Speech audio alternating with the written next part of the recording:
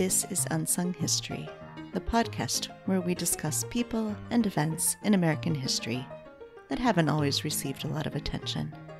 I'm your host, Kelly Therese Pollock. I'll start each episode with a brief introduction to the topic, and then talk to someone who knows a lot more than I do. Be sure to subscribe to Unsung History on your favorite podcasting app so you never miss an episode. And please, tell your friends, family, neighbors, colleagues, maybe even strangers to listen to.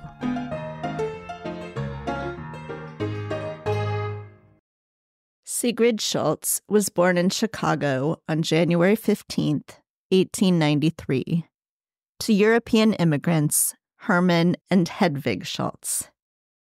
They lived in the Somerdale neighborhood on the north side of Chicago, in what is now part of Edgewater. Her parents' home was often the site of gatherings of artists, politicians, and other immigrants, and Sigrid was raised trilingual, speaking English, German, and French. In 1901, when Sigrid was 8, Hermann, who was a Norwegian portrait artist, moved the family back to Europe to work on several lucrative commissions. They headed to Germany, where Sigrid met some of her mother's relatives, and then eventually settled in Paris for the next decade.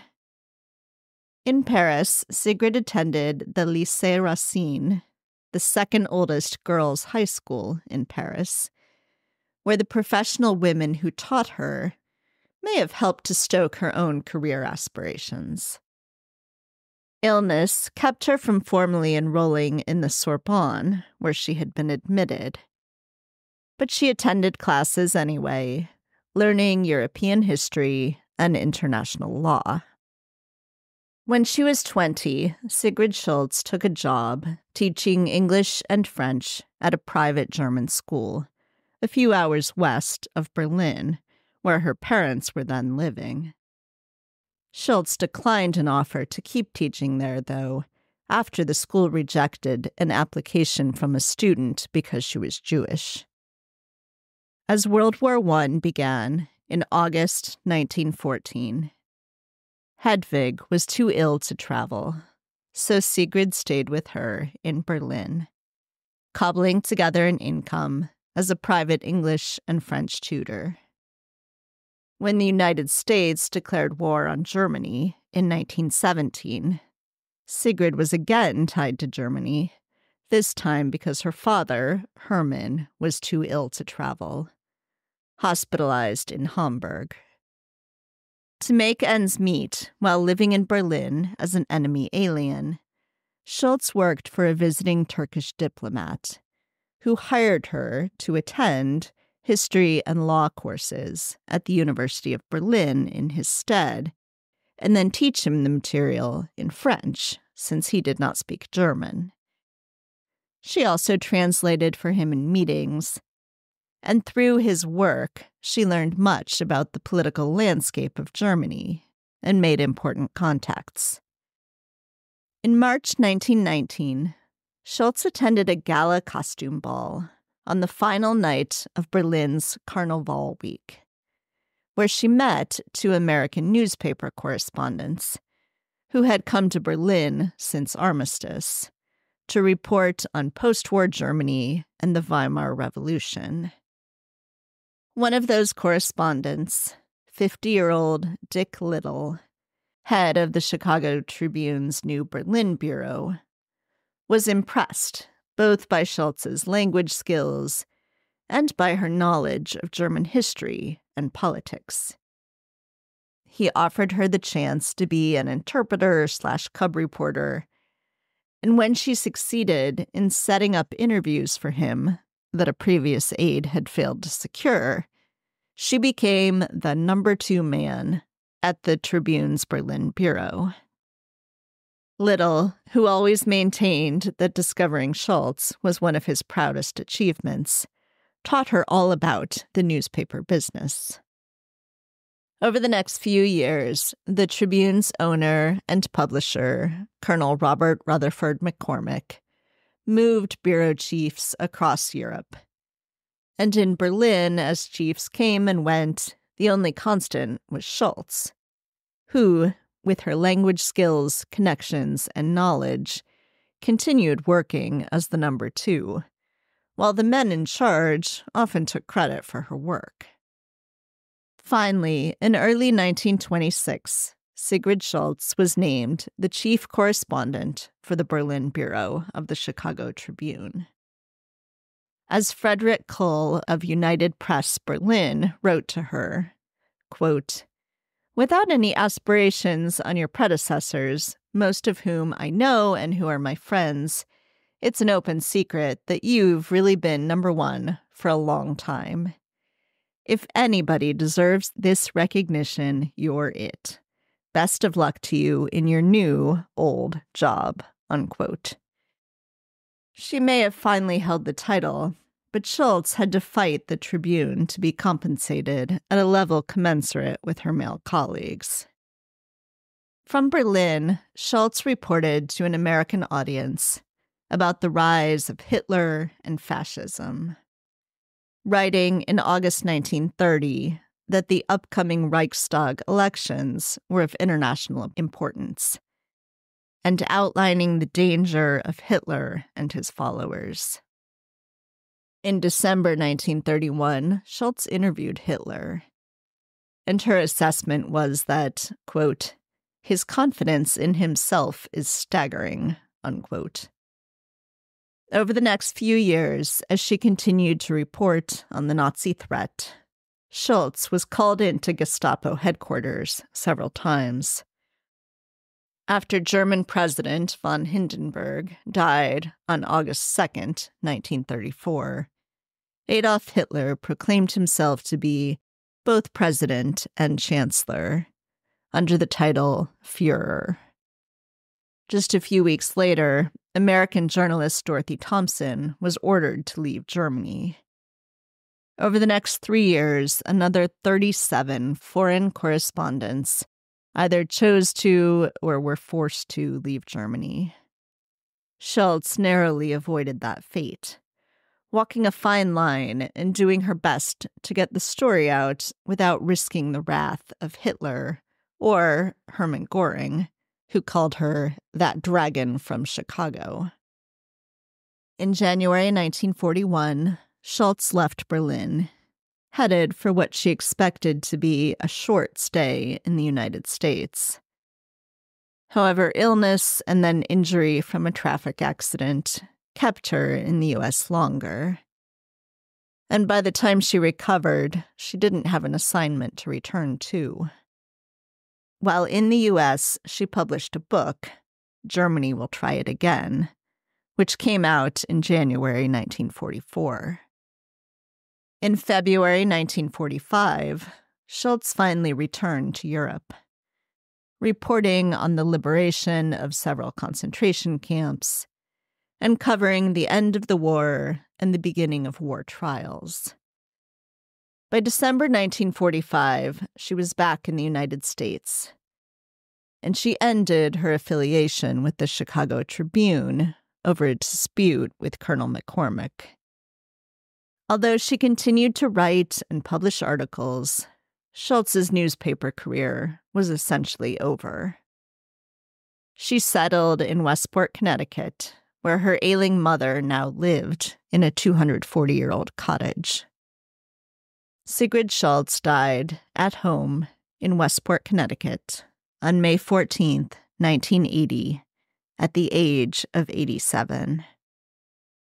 Joining me now to help us learn all about the incredible life of Sigrid Schultz is Dr. Pamela Toller, author of The Dragon from Chicago, The Untold Story of an American Reporter in Nazi Germany. Johnny, get your gun, get your gun, get your gun. Take it on the run, on the run, on the run. Hear them calling you and me, every son of liberty. Hurry right away, no delay, go today. Make your daddy glad to have had such a lad. Tell your sweetheart not to pine, to be proud her boy's in line.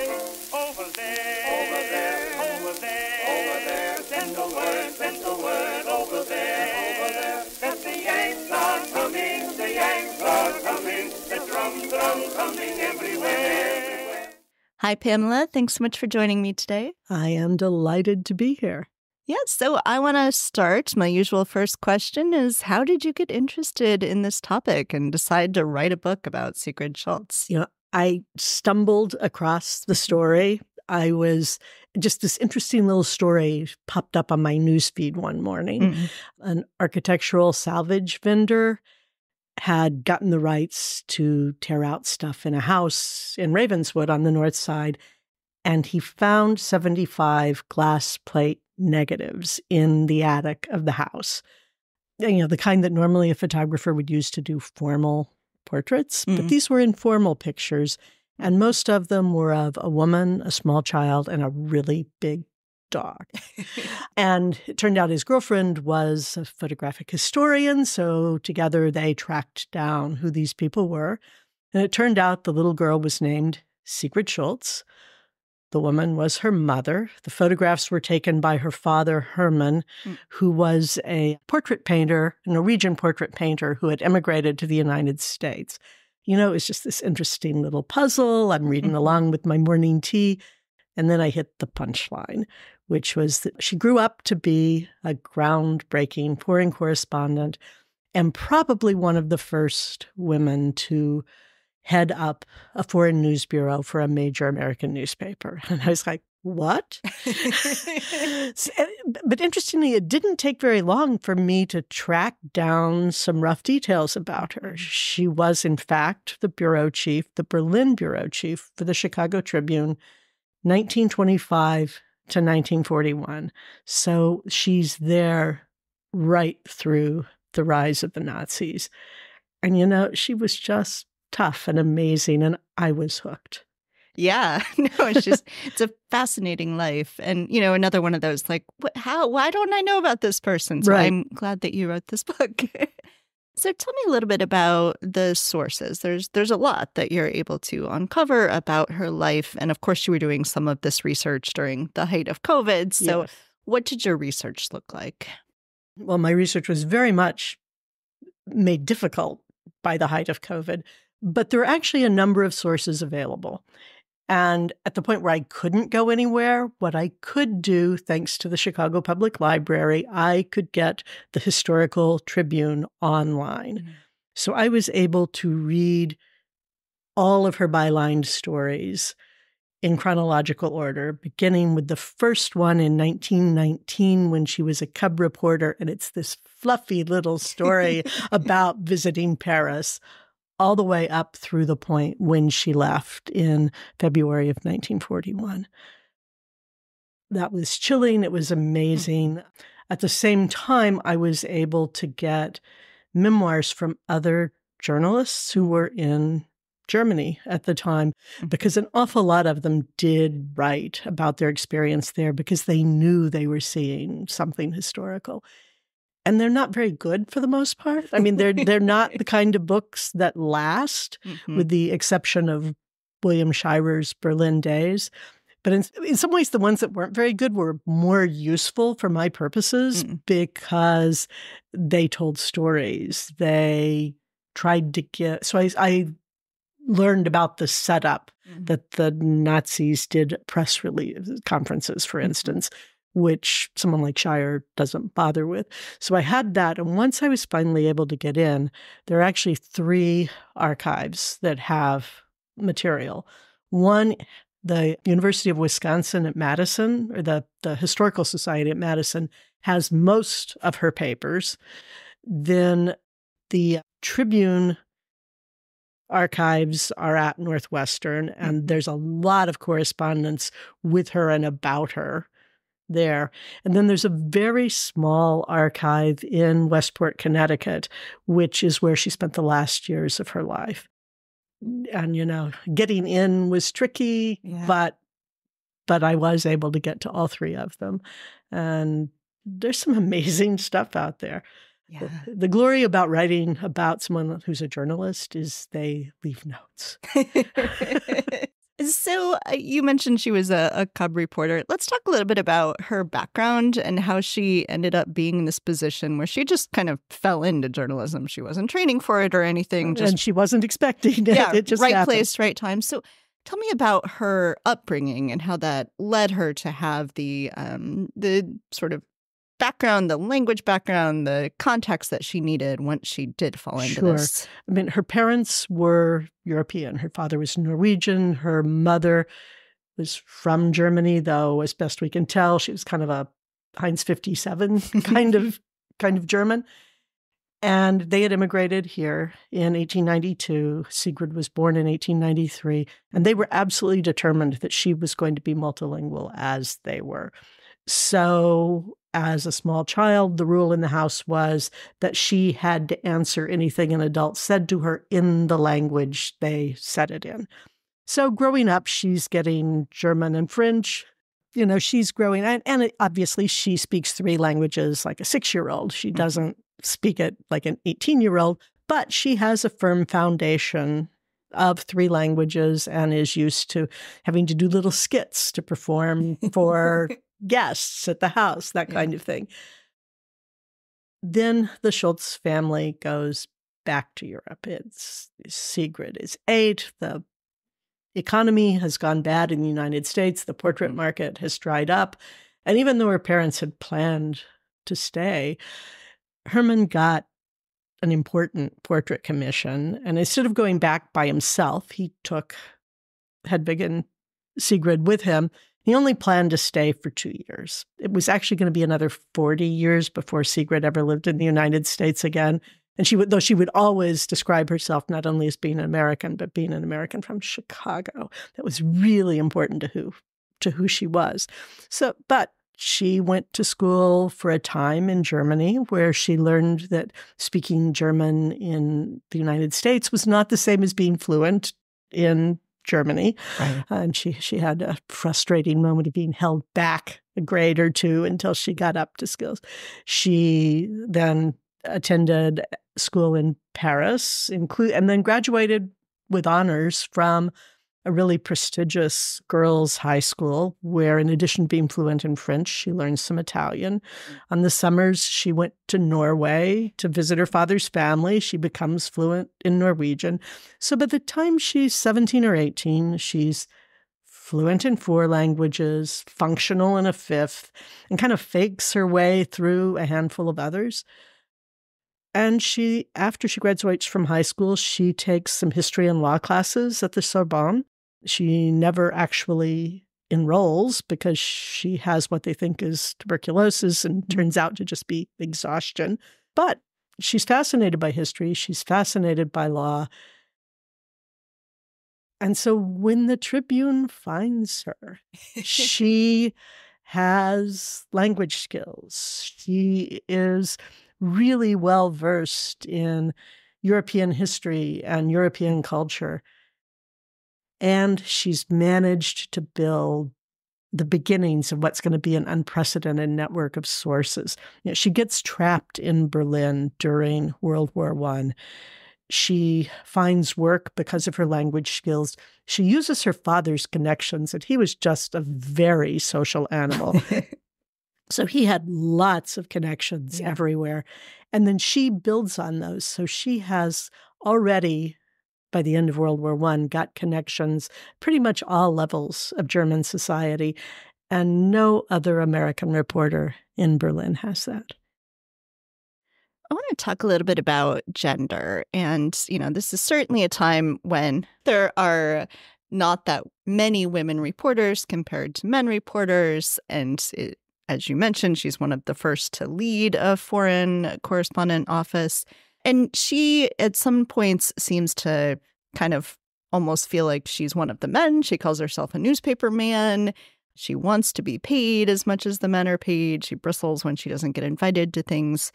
But on the other hand, she does tend to sometimes use her gender, the unexpectedness of her gender, or, opens her eyes real wide or something, to try to, maybe flirt her way into a story. So could you talk about the complicated ways that she's thinking about gender and using it? It's a real balancing act for her because she's a small, attractive, blonde woman with a really sharp mind, at a time when, women have to fight their way into positions or stumble into them, which is kind of what she did. And she certainly had a man open the door for her. And she was always aware of the fact that he had opened the door. But she was also aware of the fact that lots of guys tried to kick it closed again. And, after the fact, she claims never to have suffered any gender discrimination. There's this tendency to look back on a rosy past and to say, I got the job because I was good at the job. And she was good at the job. But she also suffered gender discrimination all the time. And at the same time, she would make use of it. And I really can't blame her because she had to put up with the garbage too. Yeah. So she might as well get the ability to catch them off guard by being small and blonde and opening her eyes really wide and saying, what? You don't think it's true? But it's pretty clear to me that she never slept to its source the way some of her female counterparts were at least rumored to do. Yeah. After a number of years as the number 2 in Berlin, but acknowledged by many people as probably really the number 1, just, not in name, she is eventually promoted then to be the chief correspondent in the Berlin office. Can you talk a little bit about the way she's received by Colonel McCormick, by other people at the Tribune, by other reporters in Europe, like what they think of her and her abilities? The other reporters seem to acknowledge that she is very good at her job. I mean, William Shirer, who was the author of The Rise and Fall of the Third Reich, said that there was no other American reporter in Berlin who knew as much about what was happening behind the scenes as she did. And when she first got the job, she got a lot of congratulations that basically said, it's well-deserved, you've been holding this position unofficially for a long time. So there was a great deal of respect for her skills. McCormick's an interesting character because they disagree on just about everything, and that gets worse with the passage of time. And yet at times when he's firing men to save money, he's not firing Sigrid. At various points, he says that she's the best man he has on the job. And theirs is a really complicated relationship. Along the course of her career, she often finds fathers. Her own father was absent in many ways. And so, Dick Little, she acknowledges as her father in journalism. But she also sees the Tribune as a family, and that almost by default makes Colonel McCormick father or grandfather, certainly patriarch of the family. So yeah, they by and large have a great deal of respect for her, though they occasionally find her prickly and difficult to deal with. And there's no doubt she could hold a grudge and balance a chip on her shoulder as well as anyone, even when they were often well-deserved. She has this additional tightrope to walk, which is that she is in Germany between the wars up through the beginning of the Second World War. And she has to balance trying to get the truth out there, tell accurate stories, tell them quickly as any reporter wants to, but also not get kicked out by the Germans, who increasingly over this time period, with the rise of Hitler and the Nazi Party, are controlling more and more of the news. So what is her approach to that? How has she sort of managed that? And, she never does in the end get kicked out, but she might have if she'd stayed longer. Or worse, she'd have gotten interned. Yeah. Well, her approach to that changes over time. The first time she gets called into the Gestapo, which happens like 5 months after they take power, it's very quickly. She goes in sure that the fact that her stories are true and accurate is a shield. She's always used that line with the Weimar Republic when they call her to account, because occasionally she would get called in and her wrist slapped by the Weimar Republic as well. But she always said, if you can prove that something that I said isn't true, we'll print a retraction. She began to learn pretty quickly that the truth was not a shield. under the Nazis. Even when it had been reported in their own papers, they didn't necessarily want her to report the same stories in theirs. So she began to find ways to try to get the news out. One was that she had a small piece of important news. She would shove it in the middle of another story on the assumption that most people don't read past the first paragraph anyway, and that was a way to try to get it out. As things got worse, she would send stories out in 2 separate parts, hoping that at least half of it would get to Chicago. As long as it was easy to get across the border, she would go into Czechoslovakia, into the Netherlands, and send stories from there. Probably the most dramatic thing she did, though, was she created a pseudonym. And it occurred in 1936 because the Chicago office had sent a note to her via the Paris office asking her to write an additional story on the Night of the Long Knives, which had happened 2 years previously. It's the event where Hitler basically massacres the heads of the SS and anyone else that he thought might be a political rival. Mm-hmm. And the Paris office just didn't have the same sense of the threat that the German office did. So the secretary from the Paris office calls her to give her this instruction, just totally unaware or clueless about the fact that the phones are probably being tapped. Mm-hmm. And then the head of the Paris office sends her a note about it to her home. And she knows the Nazis saw that because it's been opened and the censor's stamp is on it. But she really wants to write this story because a few months earlier was the Berlin Olympics. Mm-hmm. And a lot of Americans who came were really impressed with the Nazi Germany they saw, which it was kind of a Disneyland version of Nazi Germany. And I mean, in some ways it had been literally whitewashed. Some buildings had been painted. So they go home and they say, you know, these reporters are crazy. It's just not as bad as they say it is. In fact, it's rather nice. Mm. And she desperately wants to combat that idea. So she decided, her first thing that she tried to do was to take advantage of the fact that the Nazis are listening and reading, and informs the Tribune that she can't possibly write this story. There's no new information. She's already said everything she has to say. And she counts on the fact that the Nazis either hear this by telephone and then she goes to Paris where she writes the story. And when she sends it back to the United States, she tells them, you know, you really need to run this under a different byline so that it doesn't enrage the Nazis. And her phrase is that it doesn't make the tiger any madder than he already is. And the name she suggests is John Dixon, which is a sly tribute to her mentor, Dick Little. Again, she always describes him as her father in journalism, and that makes her Dick's son.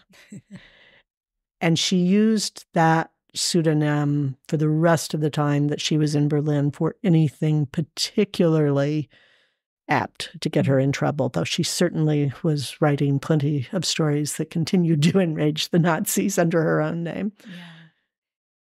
Yeah, so interestingly, while she is lucky in terms of like falling into journalism and this being a good fit for her and stuff, she's not particularly lucky in love. She has 3 great loves, and none of them end up working out. Could you talk a little bit about that and the ways you're able to piece together those stories? Sure. I mean, her first great love is a young Norwegian sailor who she meets on her summers in Norway, and she is engaged to marry him. It's World War I. He is on his way back to Norway, and his ship is torpedoed.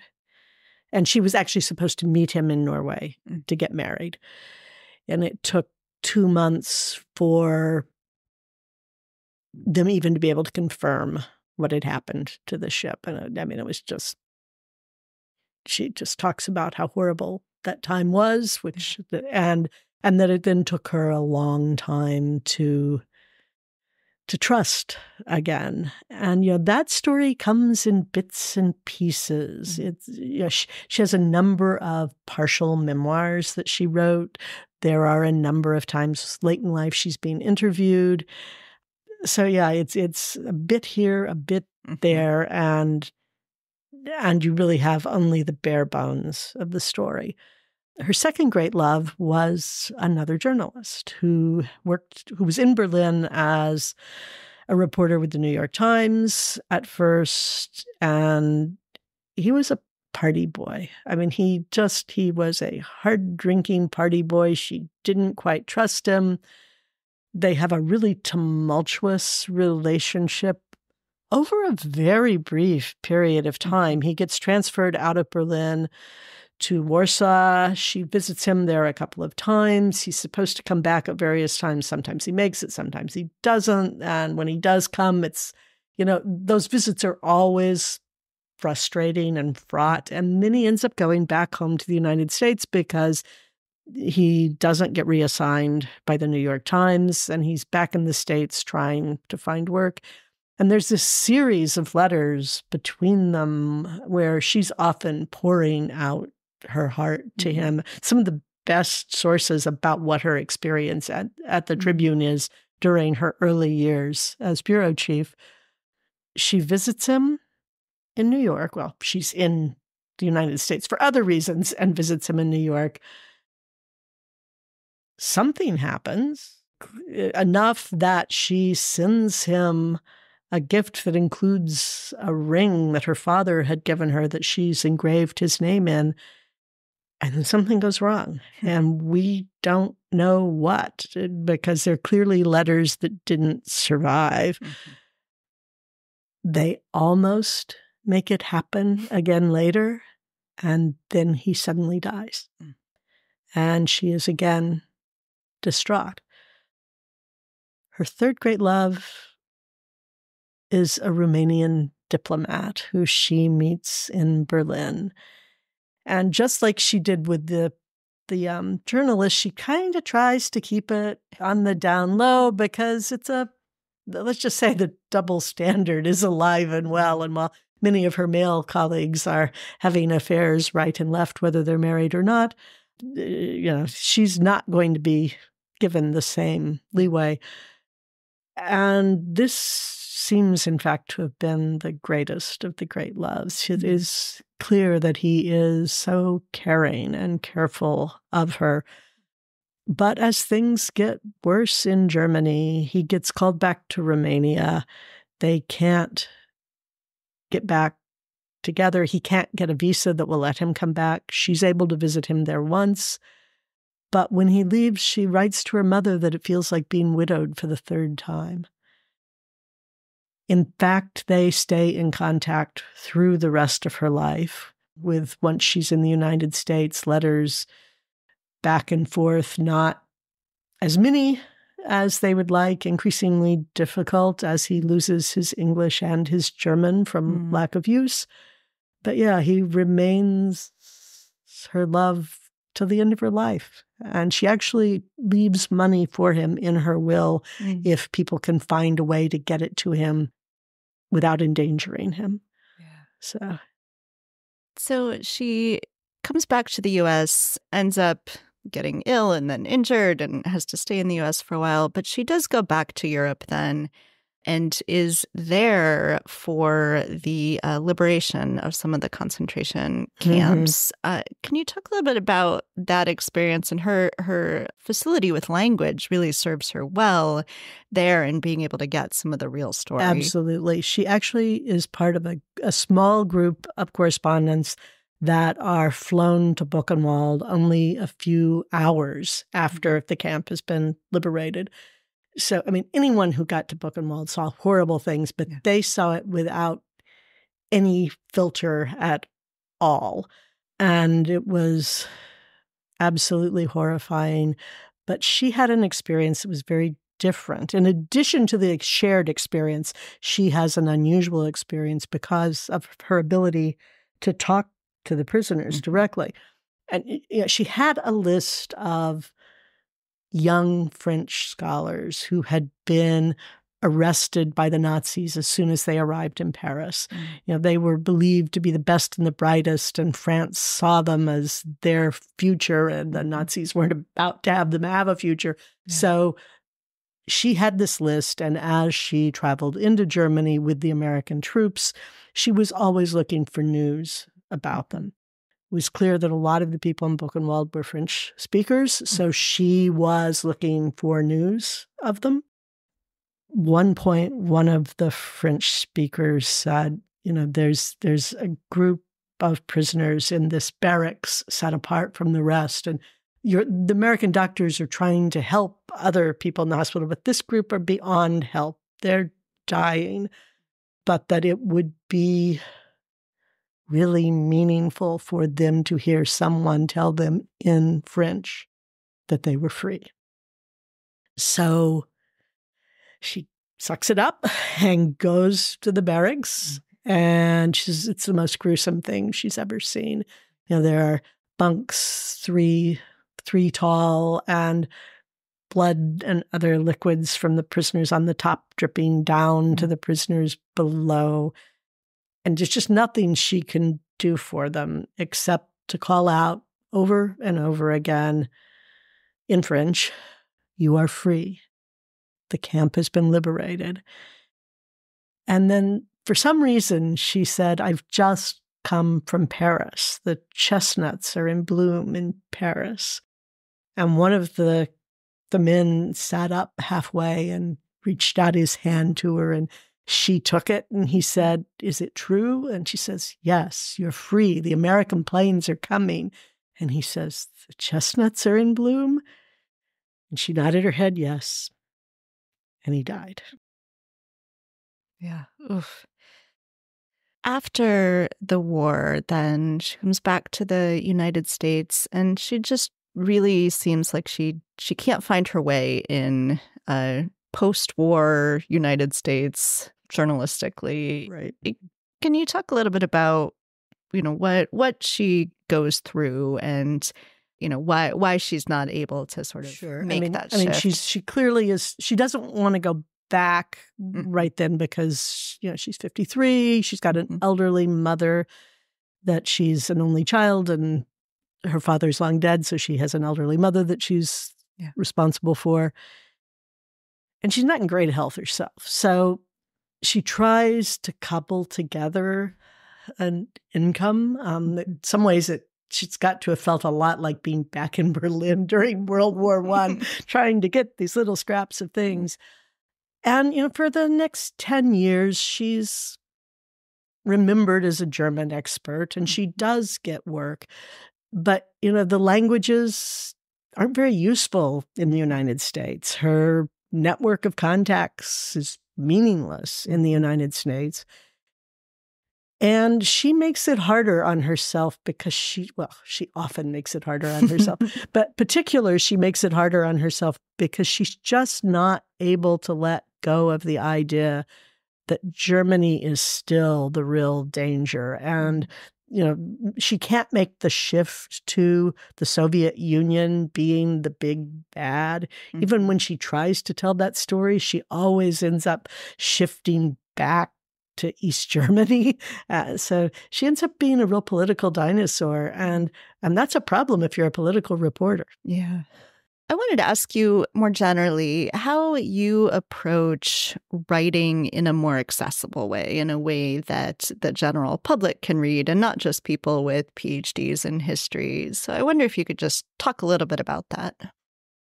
Well, partially that's what I've always done. My dissertation advisor, the first one, used to call it Pam's purple prose. So at some level, it's just the way I write. But I try to tell stories, and I try to to take the time to understand just how much background a regular intelligent reader needs, so that I'm not assuming they know what happens. And I'm not assuming they know how the Weimar Republic becomes the Weimar Republic. I'm not assuming they know the steps that lead to Hitler being in control. And sometimes that's the hardest part, is giving enough and not giving too much. And particularly in this book, there were lots of times where I realized I had started to write a history of Nazi Germany as told by Sigrid Schultz, as opposed to Sigrid Schultz's life, which requires you to understand Nazi Germany. And one thing that's very important is I have 2 first readers who are both smart general readers and who will tell me, I don't get this, or I don't need to know this, or you've got way too much of this. And that's gold. Well, this is a fantastic book for a general audience. And I think, reading, sometimes you don't want to just read a history of Nazi Germany, even if you think, like, I know this is important to understand how fascism can come into power. So this, to me, was just perfect, being able to read the history of a strong, amazing woman and get this sub-history of how the Nazis came to power. So can you tell listeners how they can get a copy? It should be available wherever you get your books. I mean, even if your local bookstore doesn't have it in stock, they can certainly order it, and it's available on all the online places too. If you're in Chicago, I'll make a plug for the Seminary Co-op bookstore, which does carry it and can arrange for you to get a signed copy if that matters to you. Excellent. Well, Pamela, thank you so much. I loved learning about Sigrid Schultz, and it's been such fun to talk to you. Yeah, it's been a delight. Thank you so much for having me. So prepare, say a prayer, send the word to beware. We'll be over, we're coming over, and we won't come back till it's over there.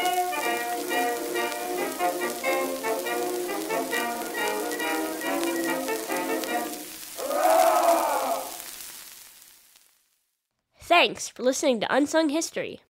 Please subscribe to Unsung History on your favorite podcasting app. You can find the sources used for this episode and a full episode transcript at unsunghistorypodcast.com.